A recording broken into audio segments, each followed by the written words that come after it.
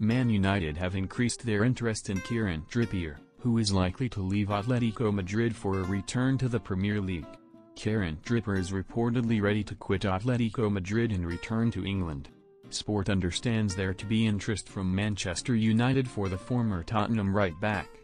They are desperate to bring in some competition for current first-choice Aaron Wan-Bissaka. According to The Athletic, Trippier is minded to return to England in the summer. The 30-year-old is almost certain to be picked by Gareth Southgate for England's Euro 2002 squad. Trippier is in with a good chance of starting for England at the Euros.